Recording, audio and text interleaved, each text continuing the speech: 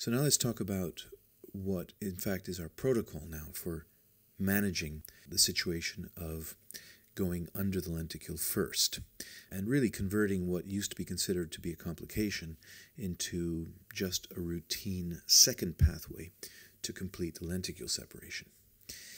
This technique was described to me by my colleague Glenn Carp, our co-author, and essentially here the concept is that, of course, we've already gone under the lenticule and this interface is separated.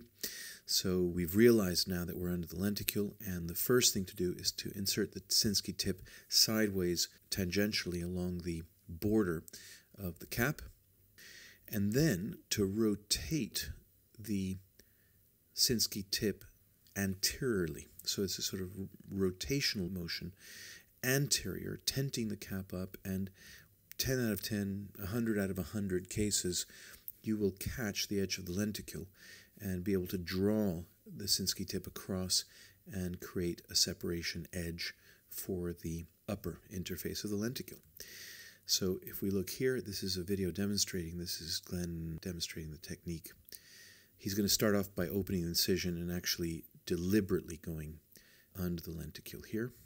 This is deliberately going under the lenticule just for the purposes of demonstrating that this isn't a complication.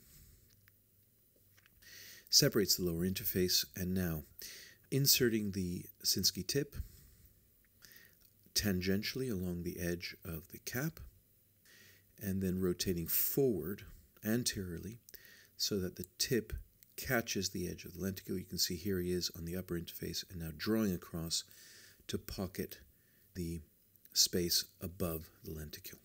And of course then we can carry on above, and we do the same technique of shelling out the lenticule, leaving a little bit attached and pulling against it, and then removing the lenticule.